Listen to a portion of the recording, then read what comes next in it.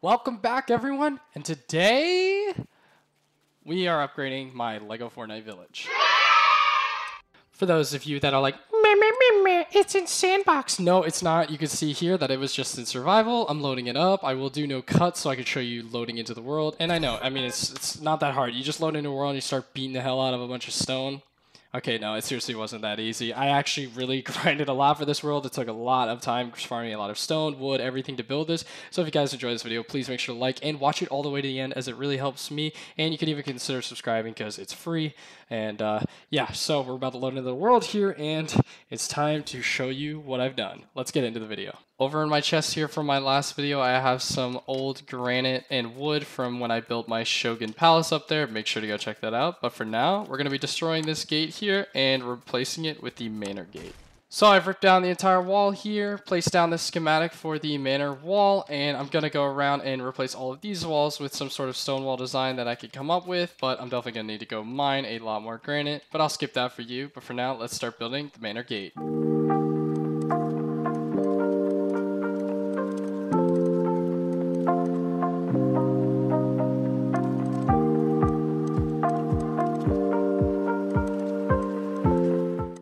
Sweet, so the manor gate is now complete. It already looks so much better having this like cool gate, and I will probably clear these trees out here soon. And I kind of like that there is this kind of like inside little spot. I could probably put some like braziers here, little torch things. But for now, I'm thinking I'll keep the wall going, and I kind of want to build some walkways at the top of the wall so that I can kind of walk around the entire thing and maybe put towers in every corner and try to connect it to the wall in some sort of way. So let's see what I can do. Now, I know it doesn't look like much, but I've actually updated the way the gate looks, and I've made an interior wall that I'm going to floor off, roof off, and have it so that you can walk along the entire edges of the base here. This is going to be working in the progress of building one of the biggest medieval kingdoms I can in LEGO Fortnite. Anyways, I'm completely out of granite. I mean, I only have enough to kind of just build maybe one more wall if I wanted. But as you can see, there's going to be an interior. I'll try to design it the best I can, but I need more stone, so for now, I'm going to go on a huge mining expedition.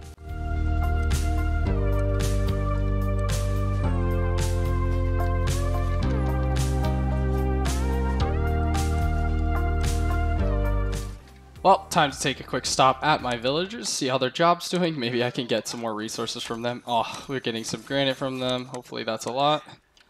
4. Bruh. Oh, we'll put those in a chest later, but 4 granite's worth it. Got some. How's your job? Granite? How much did I get? 10 from him. Ooh, Raptor, please have some granite. How's your job? Nothing. No granite. I don't really care. Okay, well, we have about, let's see, 4.5 stacks of granite here. It's going to cost quite a lot considering I'm double layering the wall. And I'm going to be using these building pieces, which cost 2 per. It's going to cost a lot, but I think we can get it done if we just kind of keep persevering through, and it's going to take a lot of mining trips. Those I'll skip for now. I won't even do the music montage because I know you're going to be bored of that and click off this video. And I hope you guys want to stay and enjoy this video and hang out with me while I build the biggest medieval kingdom I can. Alright, I've already used only about a stack and a half, roughly, I think, and I finished the wall down there, and I've actually got a nice outline for how I want the top of the wall up here to look, along with a nice looking staircase, which I will be replicating on the other side here.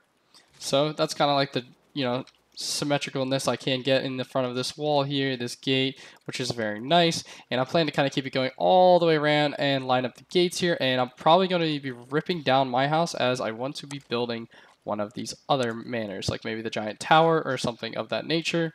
Kind of really make this village look huge. Anyways, I'll skip it like I said, and we're just going to kind of finish off the wall. So, as you can see, the wall is slowly coming along. I even found a nice watchtower design over there. I'm going to be building the same one over here. I got the gate set up over there. I went on a huge mining expedition, got a lot of granite here, got a load of wood, which I'll be using for later.